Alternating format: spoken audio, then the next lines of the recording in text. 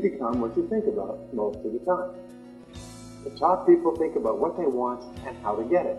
They think about the things that make them happy. They think about their goals. They think about where they're going.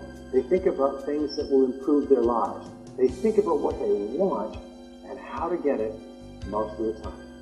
So, I mentioned this earlier in the day. I'm going to teach you your go-forward word for the rest of your life. And the word is how. Say how. From now on, whenever you think of a goal, the only question you ask is how. If you think of a problem you have to solve, the question is how. If an obstacle you have to overcome, the question is how. Top people only ask the word how. Because whenever you ask the word how, you get an idea or an action to take. And all successful people are action-oriented. They think of an idea and they take action immediately. The more you think about what you want and how to get it, the more ideas you have to get it. And the more motivated you are.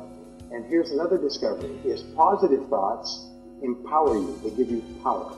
The negative thoughts weaken you and make you angry and make you small. So the more you think about what you want, the more powerful and confident you feel. The more you think about things that make you angry and unhappy, the weaker you become. So your job is to keep looking toward the sunshine.